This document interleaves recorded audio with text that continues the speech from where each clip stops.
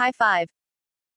Conor McGregor is already back in the gym training just 2 weeks removed from breaking his leg in a loss to Dustin Poirier at UFC 264. See it.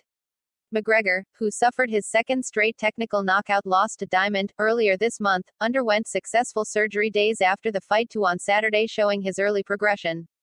Life is not about what happens to us, but how we handle what happens to us. Let's go team, God bless. Still grinding, he wrote. Looks like McGregor is taking a page out of Chris Weidman's book, who recently broke his leg and returned to training just weeks later. McGregor, 33, has now lost 3 out of his last 4 trips to the octagon. He hasn't looked like the same fighter he once was, and nobody really knows what to expect when he steps foot inside of the cage again. A 4th fight with Poirier is certainly an option, but recovery is McGregor's biggest opponent at this time. Punch the like button and kick the subscription bell.